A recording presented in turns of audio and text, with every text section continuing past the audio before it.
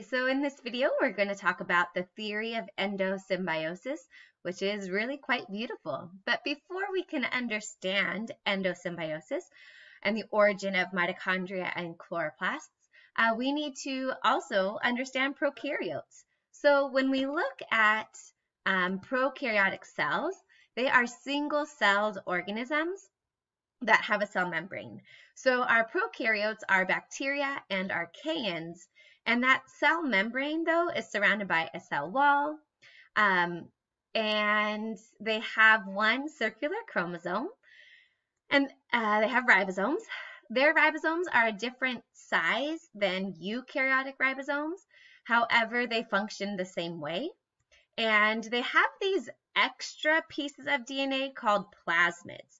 And these plasmids are tiny. They carry anywhere from 50 to 500 genes on them, but they are separate from their one large main circular chromosome. So when we look at bacteria and archaeans or prokaryotes, they don't do mitosis because they don't have a nucleus to divide. So instead, bacteria and archaeans or prokaryotes will go through a process called binary fission, where they'll double their main circular chromosome, increase in size, and then eventually divide in half or into two. And so here you have two clones of the original parent cell. So this process is called binary fission. Now, when we look at two awesome organelles, they also, our mitochondria and our chloroplast, also have their own plasmids, their own ribosomes, and they divide by binary fission. So our mitochondria, we inherit from our mother. Like if you take out all the mitochondria from a cell, we don't make more. We don't have it in our genome. We don't have the directions to build mitochondria. They are already in our cells. So when our cells divide, that cytoplasm gets divided and mitochondria end up in both.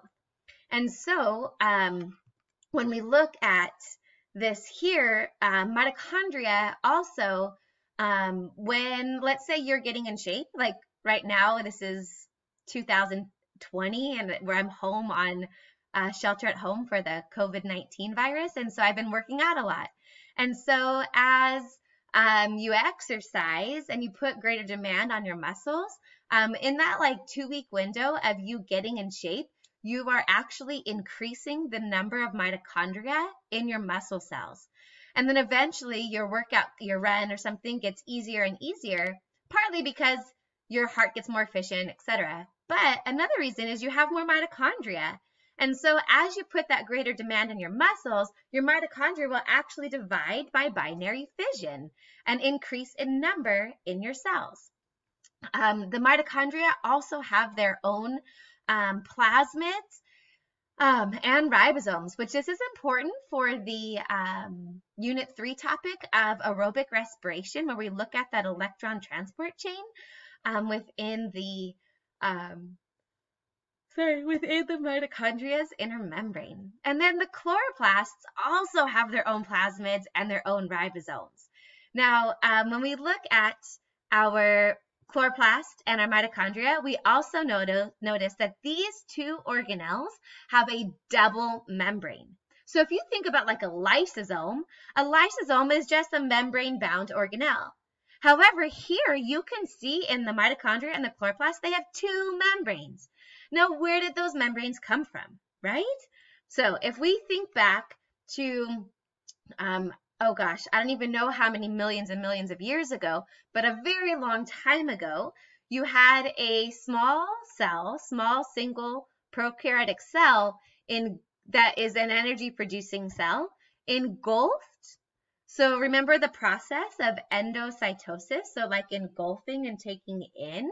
So right here, this is important, right here, this area of this engulfing cell, this cell membrane of this peach colored cell, as it engulfs and takes in that smaller cell, this is now like the outer membrane of a mitochondria or a chloroplast. So when we talk about like the mitochondria here has two membranes and you have this this inner membrane within. So that inner membrane of the mitochondria where the electron transport chain is located is right here. And then this is the outer membrane. So when we talk about like that proton gradient that accumulates in aerobic respiration, all of those hydrogen ions, those are filling up in this space. This is the inner intermembrane space. And so this right here occurred millions of years ago. It is not currently still occurring, and that's where mitochondria come from. This is something in the past that explains the evolution of these organelles.